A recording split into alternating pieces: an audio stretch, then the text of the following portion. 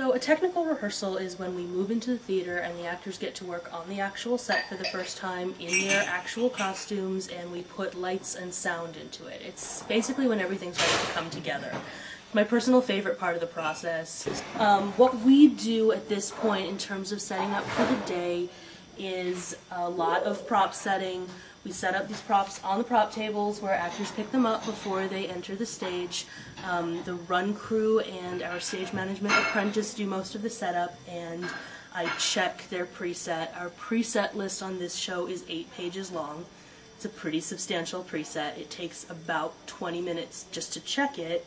Should be interesting on our 2 show days when our turnaround time is a total of a half an hour, but we're going to worry about that in a few more days. For now, we are just continuing to keep that paperwork up to date. It's pretty ever-changing. Set designers still wandering around adding lots of set dressing and props to the stage. And we just try to keep track of all the additions and subtractions that are being made. This is one of the many prop tables for August, Osage County, and we have a fabulous props department at Steppenwolf who has really worked some magic for this particular show. This is my favorite prop, I think. A very real-looking skillet that is made of rubber, which is a really important part of the show, and I won't spoil it for anyone who's going to come see it, but pretty great prop.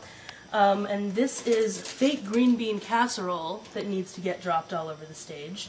So, as you can imagine, we didn't want to drop a real green bean casserole with lots of liquid all over the set every night, so props department built us a fake one.